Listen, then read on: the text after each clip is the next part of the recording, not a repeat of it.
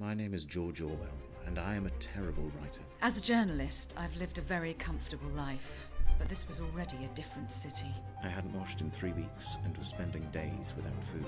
I travelled all across London and still was jobless. I can't see a way. I can't see a way out of a life like this.